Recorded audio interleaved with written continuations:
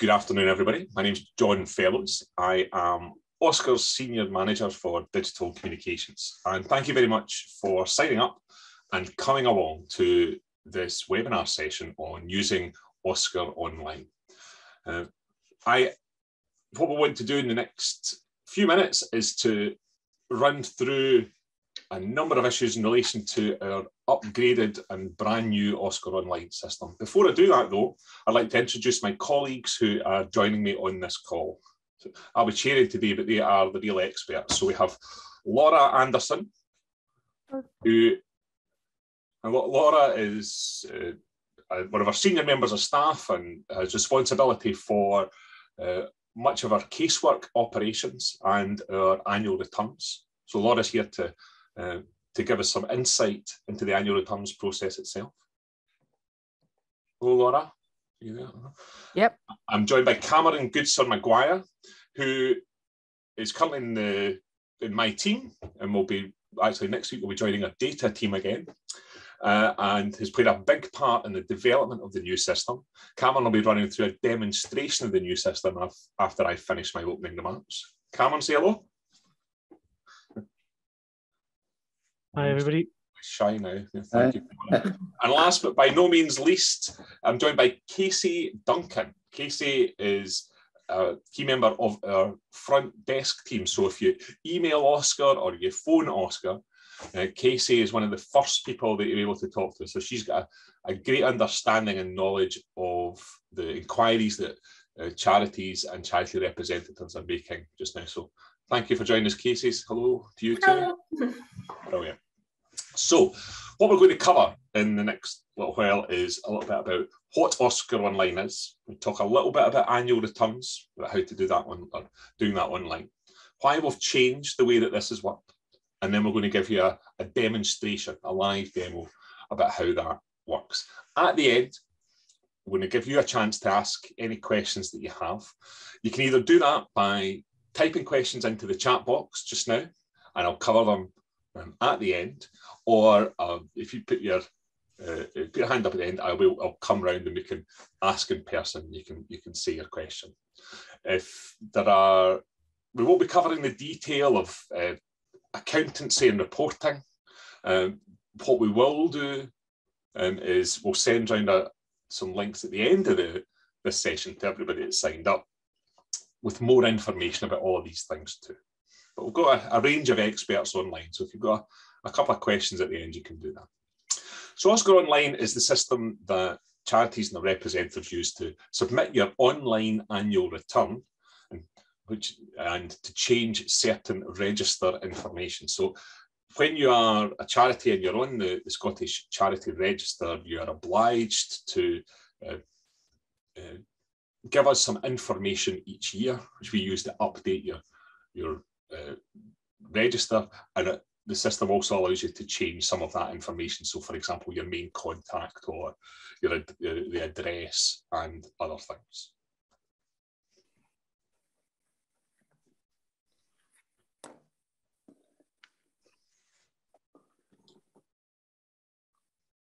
Go to the next slide, Cameron, please.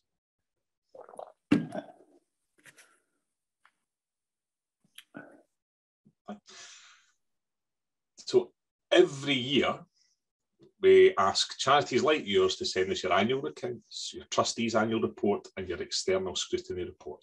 This has been pretty standard for some time, and you'll be delighted to hear that although there are a number of changes in the system and how you log into that system, the actual information that we require from you this year is the same as we required from you before.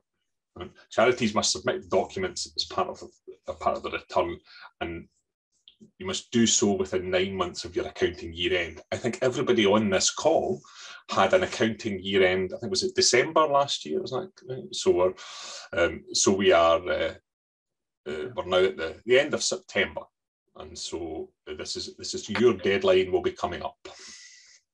Okay.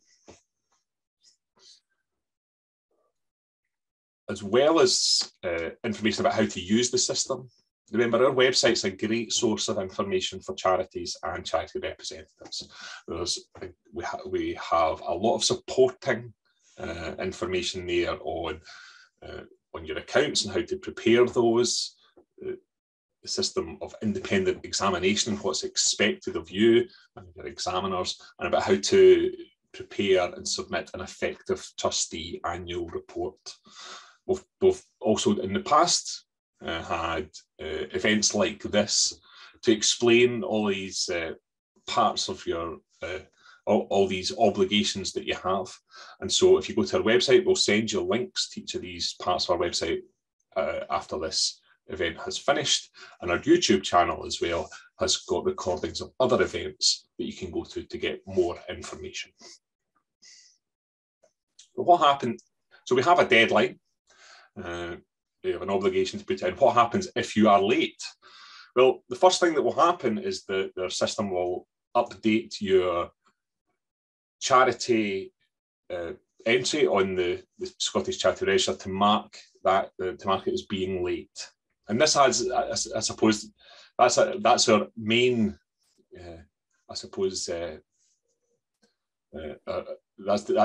first and main thing. Actually, most charities, if they're marked as late register, will subsequently submit and rectify this situation, because the consequences are, that we understand that a number of funders use the charity register as a means to evaluate charities for funding.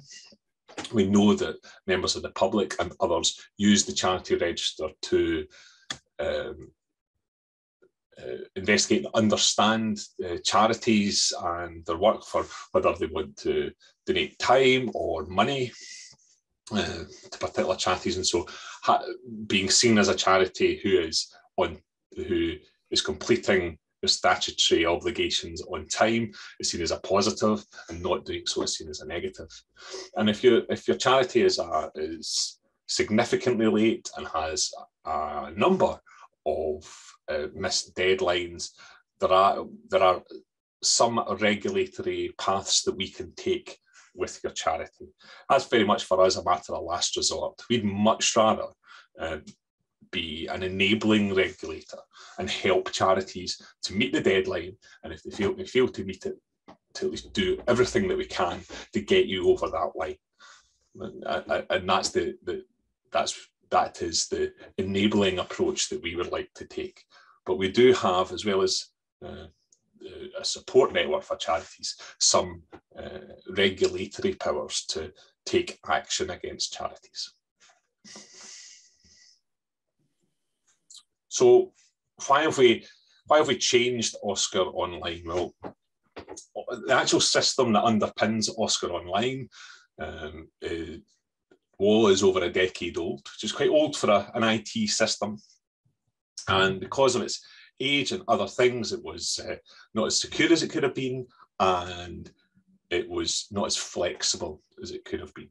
So what we've done over the summer, after a couple of years worth of work led by Cameron and others, is to replace the underlying system, so the kind of database, or the CRM, for the digitally minded of you, that the place where all the records are held, all the details are held for OSCR staff and others to work with, and then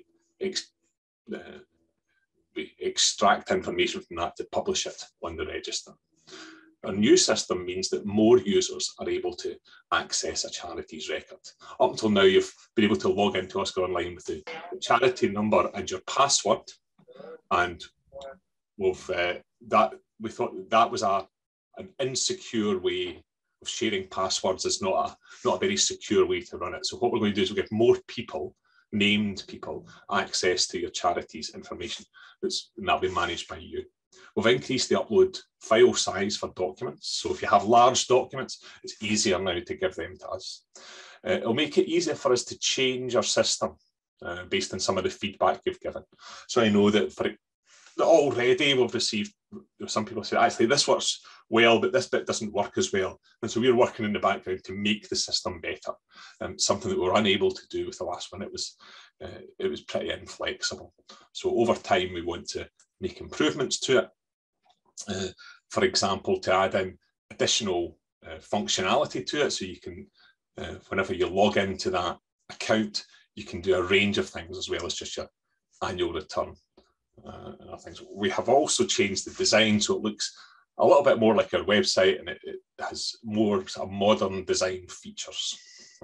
So actually, there's some changes just now, but for us, the biggest benefit is that over time, the system can adapt and improve in a way that the last system could. So what I want to do now is just tell you a little bit about it, and then pass you over to Cameron, who's going to give you a run through and let you have a look at the system from a user's perspective.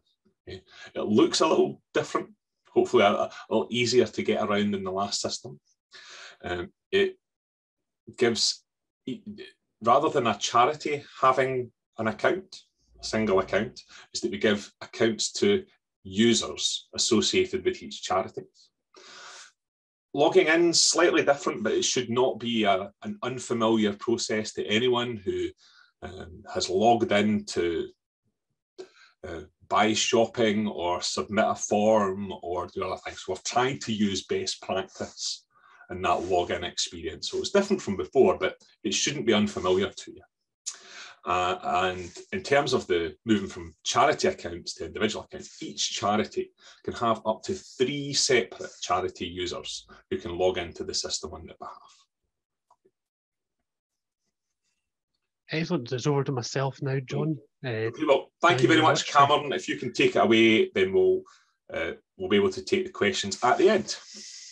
Grand. Well, thank everybody for joining. I'll apologise just now. My internet at home seems to be playing up. I'm blaming it on the wife working remotely as well today. So we will blame her if things go down the pan a little bit, but I'm sure my colleagues will step in if that happens. So John's briefly covered there some of the points into our new system. And these are the 4 kind of main points that we're going to cover through our quick demo. Unfortunately, it's not going to be a live demo. As I say, my internet is a little bit slow today, and doing a call whilst showing the system seems to be a bit slow. But I'm going to run through a series of screenshots so you can see what the new system looks like and some of the new nuances of the new system. So we mentioned that it looks new. So it does significantly.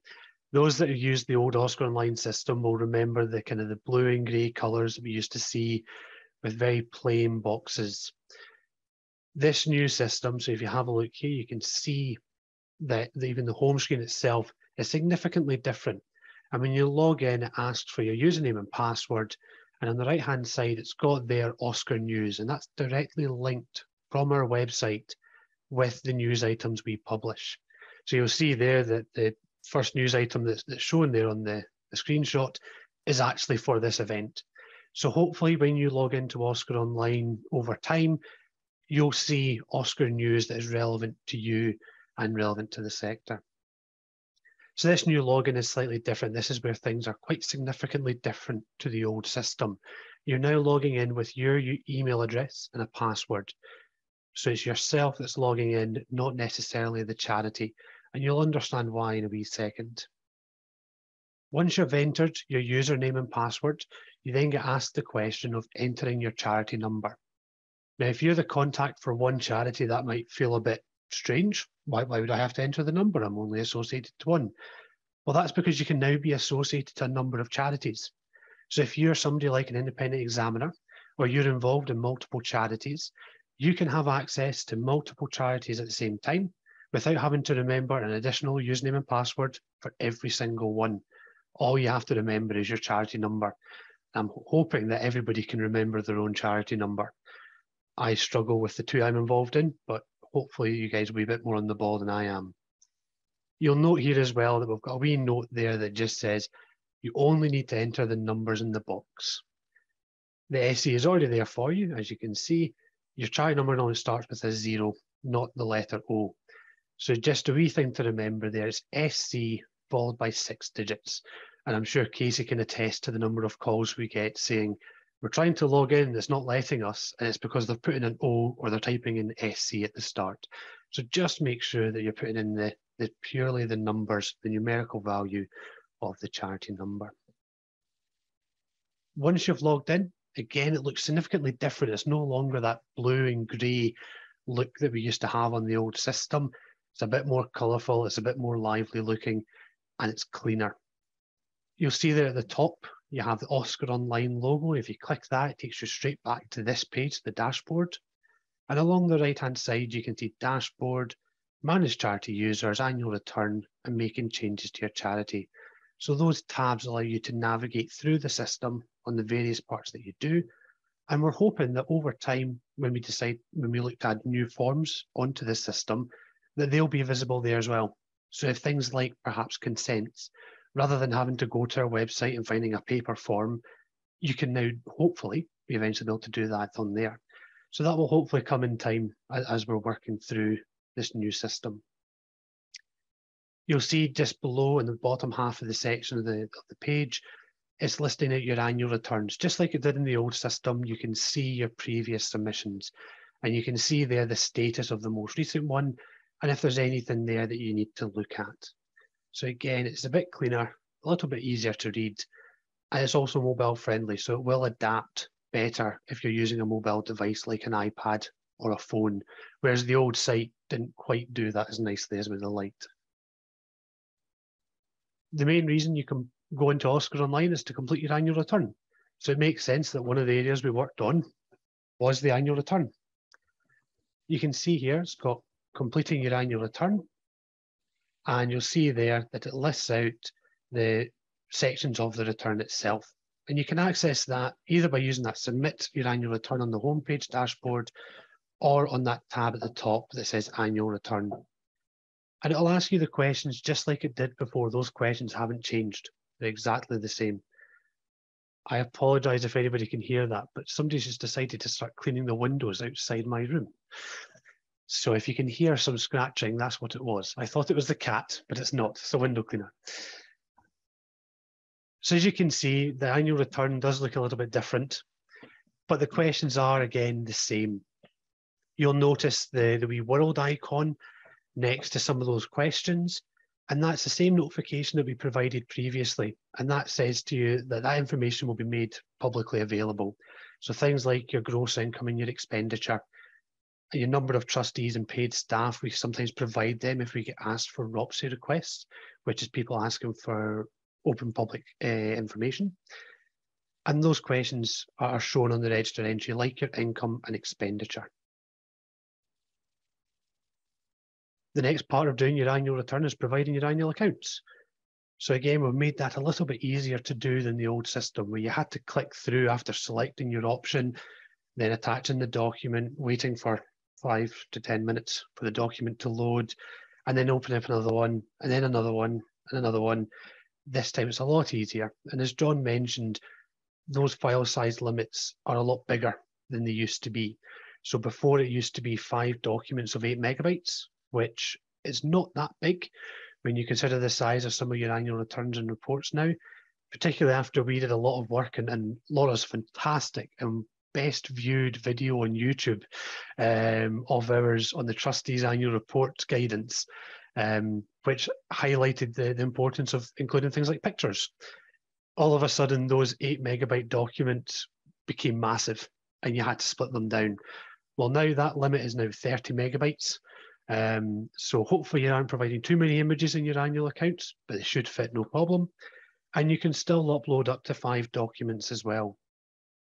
So here, once you've selected that option of account submission option, you attach the document, you press upload, and you can see there that the document's showing and you have the option to download it. So you can view the document that's uploaded, or you can delete it and attach another version. And you can still upload more than one document. And again, the declaration information is exactly the same as it was before. You can fill in the information there, ticking the 2 boxes that are mandatory and putting in your name and the role. And the interesting thing here again is that you still have that save and continue later button. So if you want to go through the annual return, providing most of the questions and go, I need to double check my answer to question 2B, you can hit save and continue and come back to it later on.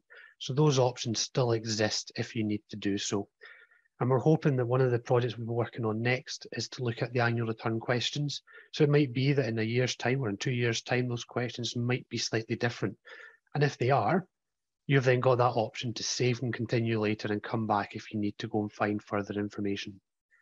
But once you've done and everything's ready, you can press submit. And that button just exists as it did previously, and that will submit your annual return to us.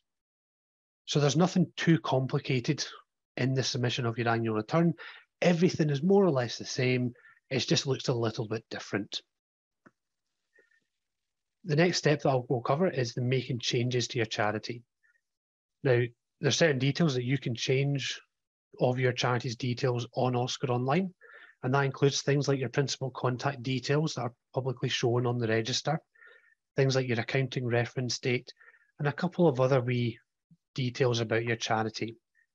So using that top bar to navigate again, you can click on the Making Changes to Your Charities tab, and you get presented with a screen like this. Now, some of those details you can't update. For example, your charity number. Unfortunately, that number's been given to you, and that's the number you have. It's not like buying a new registration plate. You can't decide and change it later, no matter how much you pay us. Things like your legal name is something that you need to seek our consent for. So those are the exact example where you use the seeking our consent forms, submitting that to us, and it's something that we have the power to change, but not something that you do. The things you can change are there. You can change your accounting reference date. You can change your charity's contact details. You can even add things like your parent charity name, number, and country of registration. So if you do have a parent charity and those details weren't updated at the point of application, you can add them in. And just like before, we also have a reason for update box. Once you've made the changes, put some text in that box. It's a handy thing for us to see as we see it in the audit trail. But it might be also things like if you're changing your accounting reference date, there may be a reason behind that, so you can populate that in there. And then you just press update, and it's as simple as that. So now we're getting to the fun stuff, and this is the things that took OSCR staff a wee while to get their heads around. I'm still getting my head around it myself, so bear with me. One of the significant changes to this system is the fact that you can have charity users. So we mentioned that you have one account for yourself as a user, and the next step up to that is that you can access multiple charities. Well, a charity can have more than one user. It can have 3. So 3 potential charity users on the system, and this allows you to have people with multiple access. So for example, I might be the chairperson of the charity and I can have access to it. But actually, it makes sense for Laura, because she's my treasurer, to have access to it, because I'm not going to submit the annual returns. I want to be kept up to date and I want to be able to have that access. And it provides really good resilience. So Laura has access as well. And then it might be that actually Casey is my independent examiner and Laura's unable to do the return because she's off on holiday somewhere. And Casey goes, if you give me access, I can log in and do it for you. Fantastic. It makes my life a lot easier. So I can then give Casey access. And this is what this bit looks like. So under the Managing Charity User section, you can see there we've got a Charity User 1 and a Charity User 2 already in place. In this particular case, I'm Charity User 2, and I can see the button there to edit the user, so I can change my details. So if my email address changes, I can hit Edit User, and I can put in my new email address, or perhaps change my name as well. The other thing we can also do is remove a user. Now, you have to have at least one person, one charity user on every charity. But in this case, Casey's left the organisation. She's decided no longer to be involved in our charity, which is rather disappointing. But I've gone in and I can now click Remove User. If I click Remove User, it's not just going to allow me to take her off, because we want to make sure that there's some source of validation to confirm that that's the case. So what happens is Casey will receive an email. If I press Remove User and confirm, Casey receives an email from the system to say, somebody's requested you be removed from this charity, and Casey can go, yep, that's fine, tick, and she'll then come off as a user of this charity. However, it may be an occasion where actually that's not quite the case, and Casey can then cancel that and have a word. It might have just been a mistake. The other thing I can do is I can also remove myself. So you've got that Remove User button there. Now, fantastically, it asks you to confirm if you've removed yourself. Slight nuance of the system, but it does work. And the next part is adding a user. So once we've added someone on, we hit that add user, charity user 3, it asks us a question. And that question is quite simply, enter the email address, because that's the only information at this point that the system needs. What we do is we enter in the email address and we hit add user. And what will happen is if, for example, I add Laura onto this. Now, Laura's not currently on OSCR Online in any other charity. It would send Laura an email to say, you've been invited to become a user of this charity. Here's your temporary password, because she's not a user currently. And Laura can then log in, change, add her name, change the password if needed. But if Laura was already on the system, perhaps she's a treasurer or a trustee of another charity, or maybe an independent examiner for another charity, she can go into that box. And when somebody puts her email address in, the email she receives will say, you've been associated with a new charity. Click to approve. And Laura can then click on, and then she says, yep, I'm associated with this charity, tick. And then she becomes a user. So the system is able to understand if somebody's already a user rather than somebody having multiple accounts and it growing and growing and growing. But it does work off the email address. So if somebody puts in the wrong email, it's not quite going to work. We have had a couple of occasions over since our launch, 7-ish weeks, where somebody's put the email address in and it's been incorrectly entered. So maybe there's been a spelling mistake or they've not entered it properly. If that happens, if you just drop us an email and our colleagues can then resolve that issue and take that invitation off, because at the moment, there's no way of removing an invitation that's already been sent. But if you email OSCR, we are able to sort that for you. And finally, we'll talk about changing charities. So we mentioned that one of the benefits of this new system is that you can change the charity that you're associated with. So if you're associated to multiple charities, you can log in different times. Now, rather than having to log out and log back in every single time, we thought that's far too much effort and far too much work.